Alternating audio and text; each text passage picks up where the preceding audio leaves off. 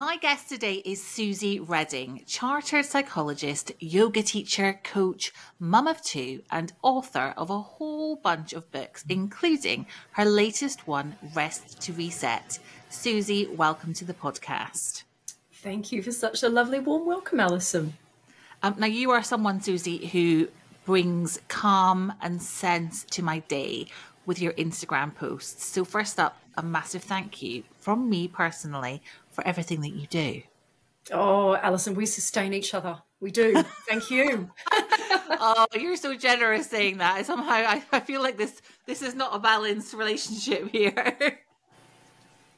Sometimes all we need is the kind validation, darling. Yeah. So thank you for keeping me company. I really appreciate it. How has your morning been so far? Because you have just told me that you've am I allowed to share what you just shared with me before we hit record? I asked you what you had for breakfast as I was checking the levels, and you said I just had lasagna for breakfast. Every day is different. And we sustain and nourish ourselves however is accessible, right? Yeah. Well, I love that because I feel like if you were to ask me what kind of breakfast does Suzy have, I'm like, oh, she's definitely on it. She's up with the larks. She's probably got something, some sort of something that she's prepared the night before that's sitting in the fridge, and it's got fermented this and it's got grains. So the fact that you have just grabbed some lasagna and eaten it at 10 a.m. before doing a podcast kind of brings me joy. There we go. Permission to be human. Absolutely. Humaning with you. This is it. So we're heading into the festive season, which, considering life can feel overwhelming anyway, chuck in Christmas and it's enough to send many of us over the edge, isn't it? Absolutely. Yeah. I mean, we call it the silly season for good reason, don't we? We do, yeah. Yeah. So let's talk about the pressure that we feel to do all of the things at Christmas, not just because of social media. I mean, social media does have a lot to do with it, but also our extended families. I don't know, what other people listening feel like, but I feel like that there's the pressure to, I guess, make Christmas special for everybody in their own special way. And everyone has different needs and different requirements and different expectations. How do you ensure that you're doing what's right for you and your family and not just trying to please everybody? Mm-hmm. I have a really a simple strategy, Alison, and I call it the 3 Ps. And I use it in particular in periods where there is, as you say, that competing needs, that desire to please all the people all the time. This is the stuff that kind of brings me back exactly to that question of what do I need? What does my immediate family unit need? And how can we honor that? So the first P is getting clear on purpose. And it's thinking about dialing down all of that external noise and just thinking about where are we at? What have we weathered this year? What's our capacity like right now? And what do we want this period to be about? And using it to set some kind of gentle intention. And it could be, maybe we want it to be about connection. Maybe we want it to be about replenishment, having a break. Or maybe it's, do you know what, if you've had a really tough year, the intention might be, we just want to find some pockets of fun, some lightheartedness. And I think just having that gentle shape helps. It's like a roadmap that we can then evaluate this invitation or this request in light of that intention. And if it's in alignment, then it's an easy yes. If it's incongruent, well, then that takes us to the other Ps. And the other Ps... Before you go on to the other Ps, I just want to say that really resonates with me, because I feel like, especially with something like Christmas, there's almost like a sense of sometimes feeling like it should always be the same, traditions, and this is how we do Christmas. And actually giving yourself permission to reflect upon the year that you've just had and thinking, okay, so how does that shape how we want Christmas to look and how we want things to be, I feel is quite revolutionary and quite freeing. Mm-hmm. I hope so. It's allowing ourselves to do things differently. And you've already named the other P. So the next P is pacing ourselves. Pacing ourselves. And I think in that there's, let's give our health the priority that it deserves. And that actually requires some time, doesn't it? So it's thinking about, okay, do we actually have to get together in December? Or could we actually have a meetup in January? Could we have a meetup in February? That is okay too. And the last P is permission. It's permission to do things differently. Yes, maybe there was this sense of Christmas looked like this, or there was this particular dish that had to be on the table. But actually, what do we need to give ourselves permission to do or not do, or to do differently? I hope that's a freeing statement. That's amazing. So purpose, pace yourself, permission. Those are the three Ps. I think that's something that we need to like log in there. So, okay. So if you have that conversation with yourself and you think about the three Ps, how do we then navigate those conversations with extended family? Because that can sometimes be the tricky thing where it's all well and good you being like, this is how we're doing Christmas this year, but there are other people to consider. How do we navigate that one? Yeah, so I think it's as you say, competing demands, competing needs. It's reflecting on our values. It's coming home to our moral compass and asking ourselves what feels aligned, but it's also what's sustainable.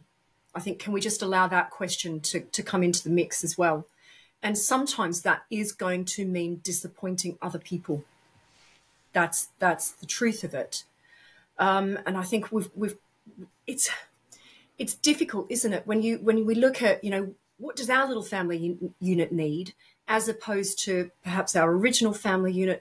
How can we extend our care and still maintain a sense of connection in ways that still honor what we need? Yeah. So I think it's about thinking laterally. It's a delicate dance, isn't it? It really is. And I think you just reminded me of a kind of conversation that you and I had in the comments of one of your posts quite recently, where I can't remember what the post was about, but I shared that I had recently cancelled on having dinner with some really dear friends, like friends that I've had for 30 odd years. And the reason that I cancelled having dinner with them was because I recognised that I really needed a night in. And I thought, do you know what? If I do go out for dinner with these guys, I'm putting their needs ahead of mine, essentially, because I don't want to disappoint them and I don't want to upset them. I matter too. And what you just said kind of reminds me of that, where it's like, yes, it's really important that we consider our extended family and, our big social network, whoever that may be.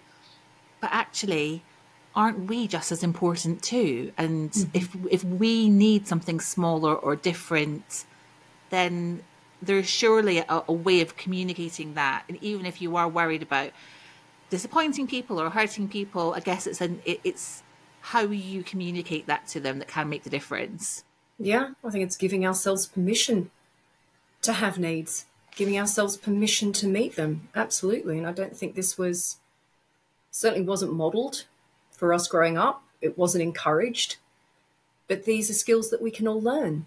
Yeah. Yeah, and sometimes we're not just saying a bald no. No. It's maybe, I can't do that, but this is what I can do. Or I can't do that then, I can do it at this time. Yeah. Yeah. So it's how can we find some room for wiggle while still honouring our own human needs and, as best possible, honouring our values. Because it is really difficult being the dutiful daughter, the dutiful wife, the dutiful mother, at the same time as being an autonomous human being. We are literally pulled in a million different directions, aren't we? It's so hard. I mean, even this morning, one of my 5-year-olds was, she'd stepped on a wet tissue and her school tights were wet, and she wanted me to go upstairs right now to help her change into some dry tights. And I said, I just literally made myself some toast. I'm going to sit down and eat it. And she was like, wow. I said to her, I am a human. I'm a person and I matter. And I'm going to sit and eat my toast. And once I've had it, then we'll go and we'll deal with your tights. And it is just that thing, isn't it? Of just setting that boundary every now and again and saying, no, I am important too. That's right. And for anyone that struggles that, think about it as this is how we resource ourselves. This is how we fuel ourselves so that we can actually have the kind of conversations that we need to have so that we can be present and available for our kids in their moments of need. Yeah. But, we can't just forever be subjugating our needs and expect ourselves to pitch up as we aspire to. It's not humanly possible. No, it really isn't. So this time of year, it's rife with people glorifying busyness and multitasking, isn't it? Why do you think that we should celebrate solo tasking instead of multitasking? Oh my goodness! Multitasking is just a recipe for burnout, isn't it? Where we Really never is. actually feel like we're attending to anything with our full attention because it's not possible, and we never see anything through to completion. We don't get that satisfaction of I'm doing this thing well. I'm just going to do this one thing. Yeah, absolutely. And there's something to be said for, okay, how can we, like, for example, if I'm folding the washing, well, maybe I want to listen to a podcast at the same time because that changes something, that's drudgery into something uplifting. But, that's not what we're talking about here. It's this sort of sense that we must be spinning all of these plates simultaneously when it's just not how, as a machine, we're designed to function. Yeah. So I think that can be a really powerful way to help us slow down, is to think about what can we just solo task? How can we use that in our day? How can we even slightly alter our pace? Because even something as simple as just walking a little bit slower or talking a little bit slower or chewing our food a little bit more slowly changes the pace with which we're, devouring life. Yeah? That's so true. I mean, I catch myself sometimes sending like a friend or a colleague a voice note on WhatsApp because I haven't got time to sit and type out this message. That's going to take too long, so I'm just going to do a voice note. And it's like, actually, come on, just chill. Just take a breath. Just take a moment. Mm-hmm. And if it takes you 45 seconds longer to type out that message, then maybe that's okay. Yeah, I think the mantra that comes to mind there is, I have all the time I need. Now, even if we don't believe it, the fact is, it's more soothing for our nervous system to hear those words repeated than it is to hear on loop, I haven't got enough time. I haven't got enough time. Yeah. And the fact is, like, we are just one human being, and we're one fallible human being at that. Can we give ourselves permission just to have the resources of one human? It's not possible to deliver all of the things that are required of us to the, the level, the standard that we wish. It's just not humanly possible. So where can we give ourselves a bit of grace? And I think that really ties into, like, this. We were talking just before I hit record. I posted a reel this morning about how I just don't think it's possible to do all of the things that we expect ourselves to. So whether it's going to the gym, eating well, medical appointments, remembering your kids' lunch money, bus fares, all the laundry, like all of that stuff that's just like in your head, like to-do list.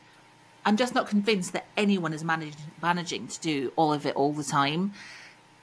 And it's like what you're saying, just give yourself permission to not do all of the things all the time. But that's really hard because it's ingrained in so many of us, isn't it? Mm-hmm. That this is the expectation of how we should be performing as an adult, as a grown-up. Yeah. Where can we cut some corners?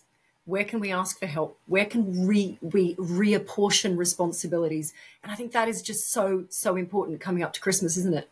Where we think there's just so much to organise. But in actual fact, does all of that have to land squarely on our shoulders? Actually, no. We've got to become skilled in inviting and requesting and asking. I mean, yeah, in theory, I hear you, but it can be quite tricky, I think, whether it's with a partner or a child. I've got a 13-year-old, and just last night I asked her to hang up some of her own laundry that we had done, like school uniform, for the coming week. And oh my goodness, the drama. And you know, the emotions that came out, and there's the tricky conversations that we're then having around, you know, the expectation of her pulling her weight a little bit around the house and contributing. It's sometimes it can just feel easier just to crack on and try and do it all yourself. And sometimes it is, Alison. Like, let's be honest, sometimes it is. Yeah. But again, it's this dance of advocating for ourselves, but also making our life easier in the moment, but also in you know, our future self. And I find myself having the same conversations with my 13-year-old. But sometimes it's not in that moment where I've asked 3 times to hang up the school blazer and it's still on the floor. And it's kind of, that is not the time to sit down with her and say, sweetheart, let's take a look. In other moments, it might be at the moment we're going for an evening walk when it's dark to go and look for foxes. Nice. I don't know where this little rituals come from, but on that walk we can talk about, okay, so what kind of home life do we want? What values are important to us as a family, and what's required for us to be able to live like that? What do you need to do? What do I need to do? How can we come together and work on this as a team? We've got to keep it on the radar. As hard as it is, let's keep having these conversations, and let's keep inviting our children to contribute to these conversations as well. So we're co-creating, because I think, you know, one of the fundamentals I've learned as a psychologist is a goal that someone else has set for you is never going to be sufficiently galvanizing. We've got to get our kids involved in what's important to you. It's okay for people to think, well, what's in it for me? Well, do you want a tidy environment? Yeah. Okay. So this is what you need to do to contribute to that. Do you want peaceful, harmonious family vibes? Well, here we go. Let's talk about how we create that together. I love that. You've inspired me, Suzy. I'm going to, at some point this week, want to pick a moment, because, you know, like you say, there's no point in doing it when you're cross about a blazer being dumped on the floor. And I'm going to chat to my 13-year-old about the kind of home environment that she wants, and the things that she can do to contribute towards that. I think that is spot on. Best of luck, darling. Best of luck. Yeah. I'll let you know how it goes. Now, you are quite big on reminding us that for most of us, Christmas or the school holidays or even just weekends don't actually look like they do on social media.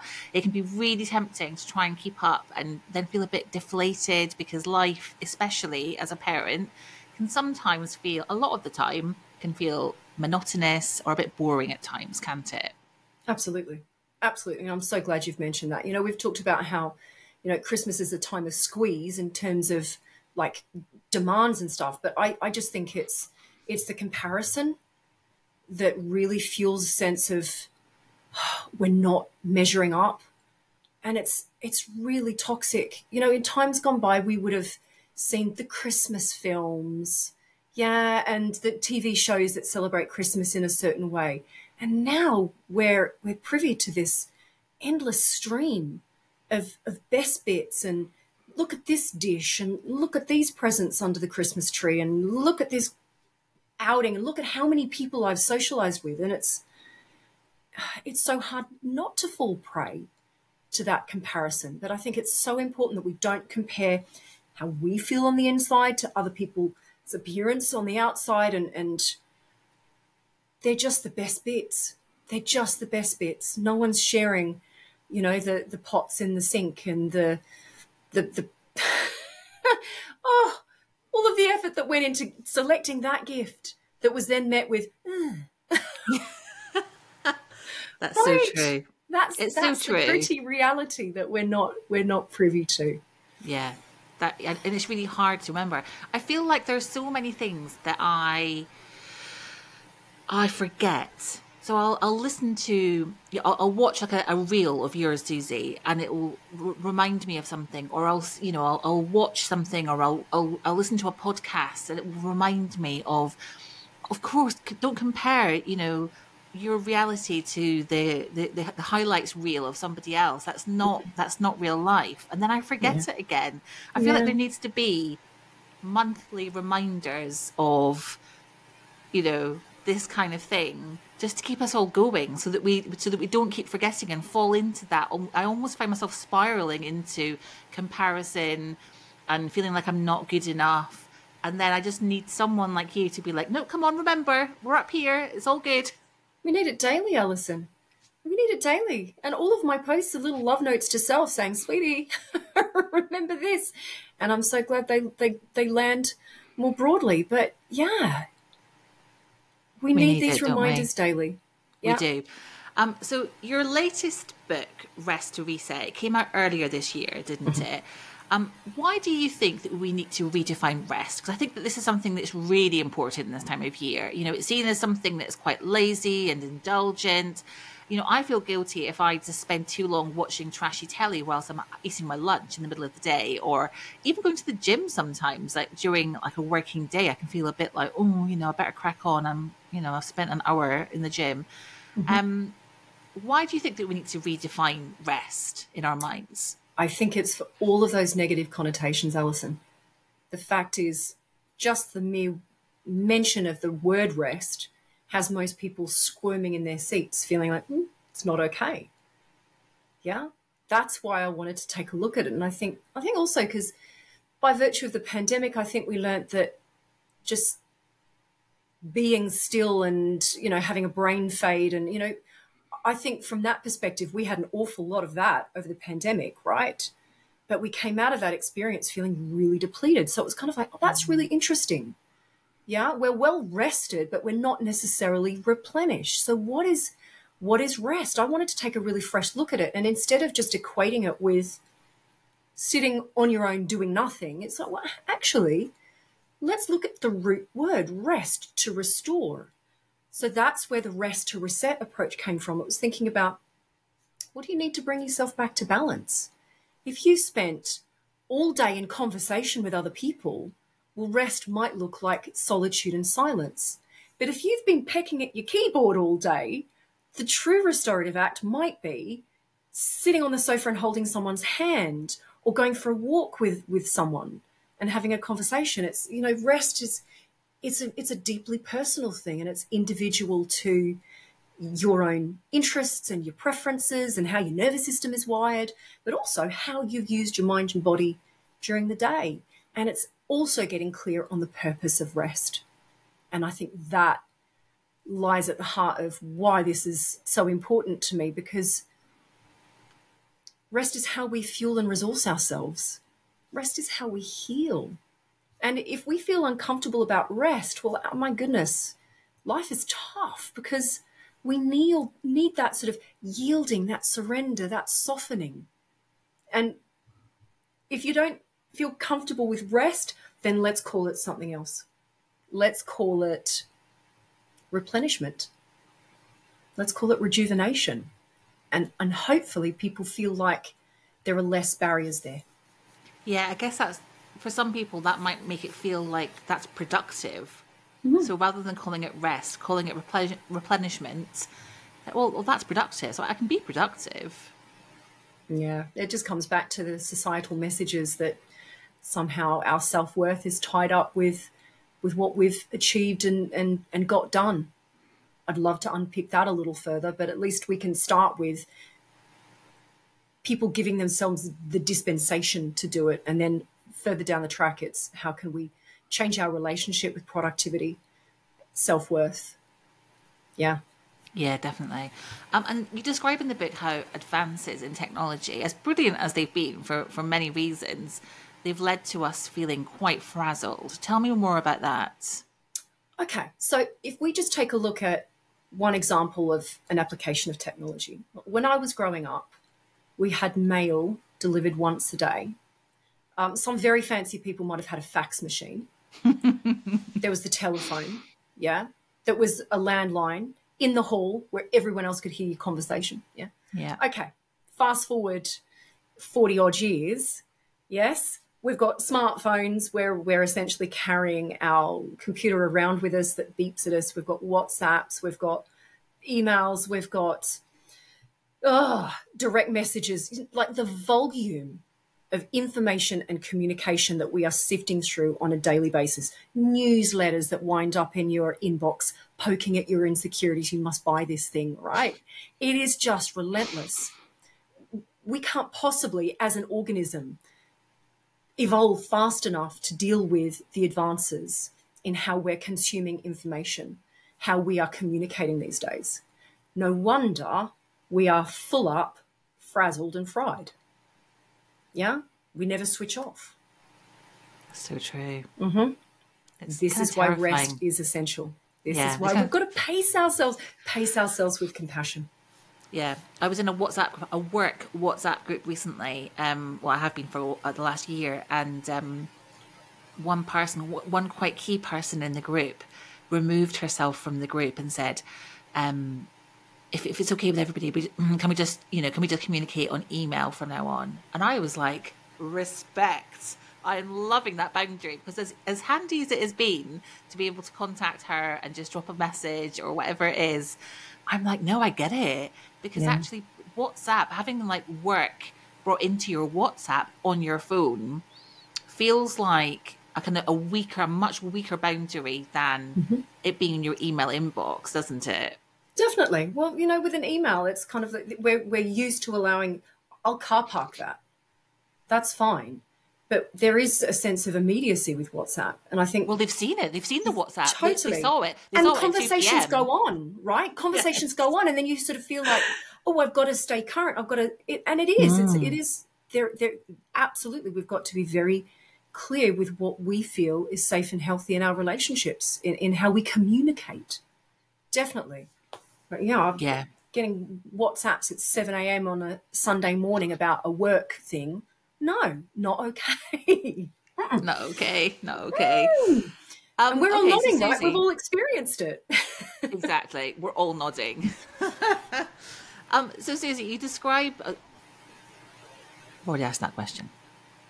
So Suzy, what do you do to rest and recharge, especially in the lead up to Christmas as things are getting busier? What are the things that you personally do? Okay. There's definitely a seasonal element. And I would say the thing that probably defines my self-care the most is whether it's term time or whether the kids are at home. And the fact is it just has to take a different shape because there aren't the same reserves and resources and the same time. I would say that I call them my energy bank basics. These are the things that are my non-negotiables, but the shape that they take differs. Now, for me, movement is really key for my mental health, for my access to a sense of humor. In term time, I go for a walk every morning or a jog, and that is like first up, and I don't quibble on that. In term time, it's a little bit different. It might be rolling out my yoga mat and doing some stretches on the floor while the kids are doing the PS4 around me or playing Lego around me, and then we go off for a walk and get some nature therapy together. So that's what you do during the holidays. That's holidays. Yeah, but every day there's movement, and that's what I need to function as a human being. And I don't see that as there's nothing luxurious or indulgent about that. It's like we all know that we need to sleep. We all know that we need to feed ourselves to be able to think straight. I know that I need to move so I can think straight. Outside of that, I'd say that the biggest thing is just being tender with myself, Alison. And that I love that sort of can expand and contract with how much time that I have. If I've got more time to myself, it might look like a shavasana or a legs up the wall for 10 minutes. When I haven't got time, it might be just tenderly applying a little hand balm and enjoying the scent of that and really sort of letting it be a little sensory ritual. And it's always coupled with some kind words. It might be over Christmas, it's going to be something like, I appreciate me.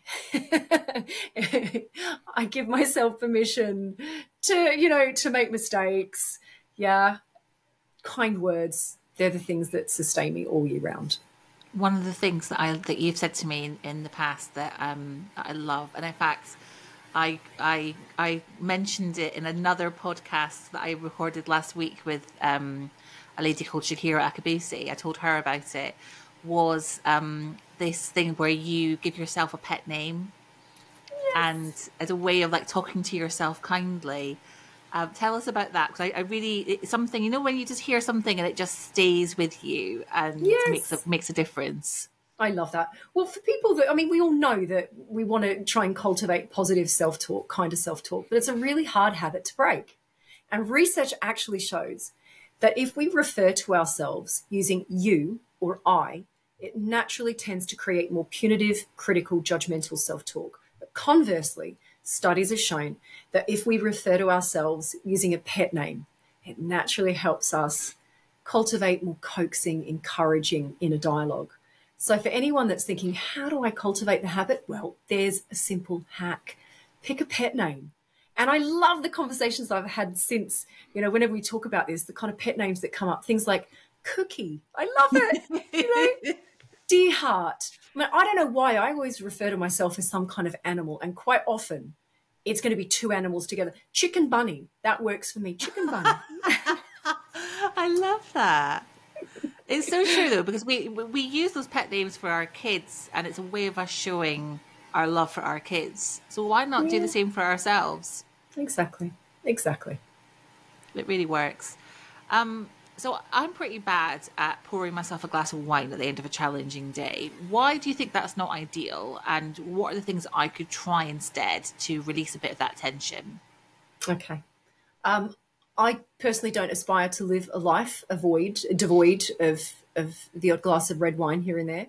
But I think it's just being mindful that there is a difference between self-care and these sort of compensatory behaviours. Self-care is something that nourishes us in the moment, and it makes tomorrow easier. And I think that the issue that we have with sugar, caffeine, screens, online shopping, booze, is that they all tend to have an impact on our energetic health, our emotional health. They tend to make it harder to sleep, right? And we all know how fundamental sleep is to mental clarity. So just be mindful of our relationship with these compensatory behaviours. If you are going to have a glass of wine, savor the heck out of it, And we just need to make sure that we're not habitually turning to these things as our sole means of coping because of that energetic tax that they incur, okay? And I think it just, like you say, you mentioned the word swap, and I think that's really insightful, because what we need to recognise is at the end of a busy day, there is a human need. We need to meet that need. But how can we meet that need in a way that doesn't sabotage us? Now, I quite like a direct swap. So if you think about the ritual of having a glass of wine, there's something about the glass itself is beautiful. And then you're also imbibing something that tastes good. So, okay, so how can we swap that for a non-alcoholic beverage ritual? Now, I've got some beautiful china, and I love having a herbal tea. That to me has the same sensory qualities. Or I have a tall cut glass of sparkling water, and I add to it a little pipette of either a batch flower remedy. Yeah, so I'm literally drinking a cup of calm.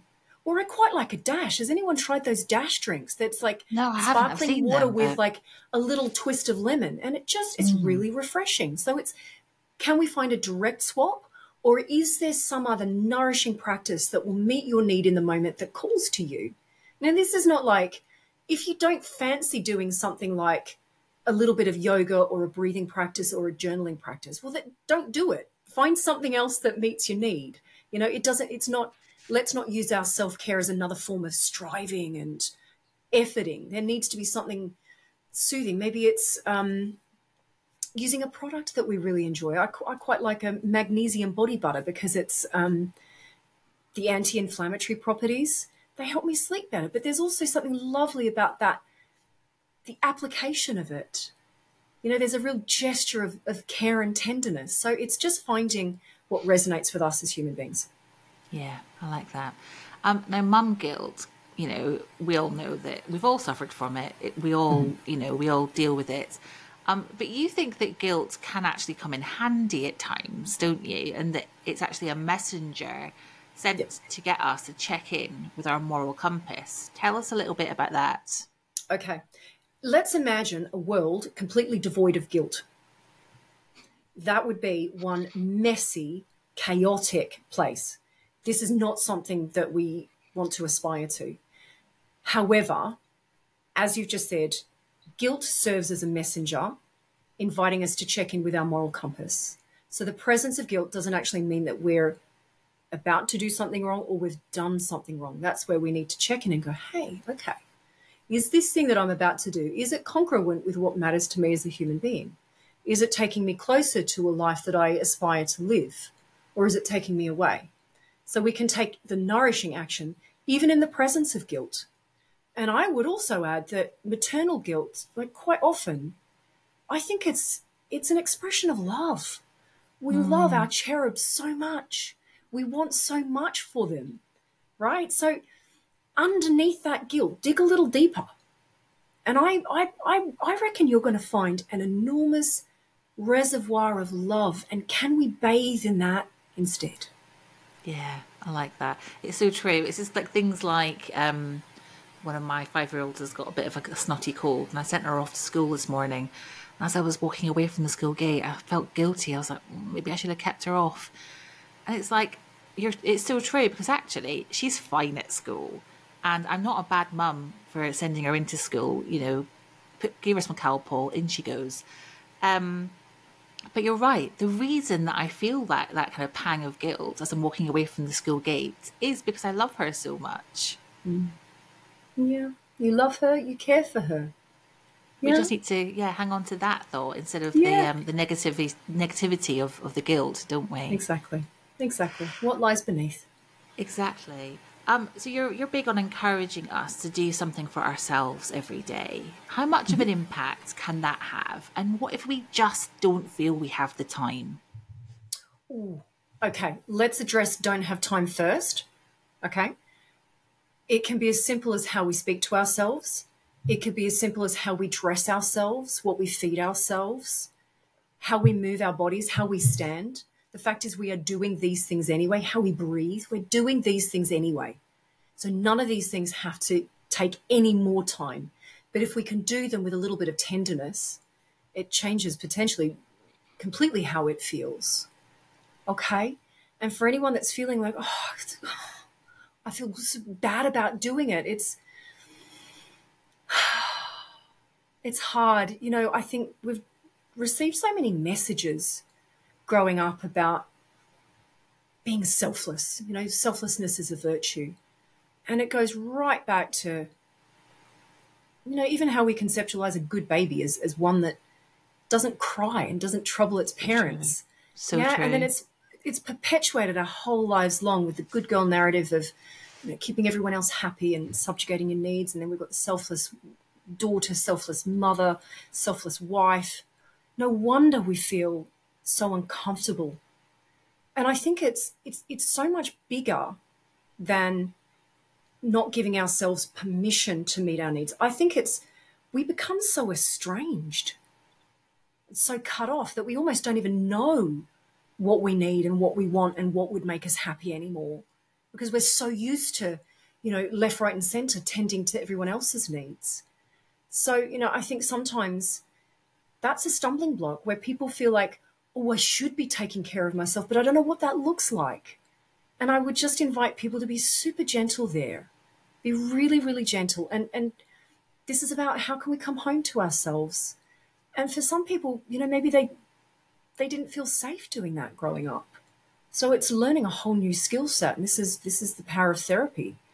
And I think every human being can benefit from that. But I think let's take a look at where the barriers lie and just be very, very gentle in that process of acknowledgement. But at the same time, remember, we can do things differently.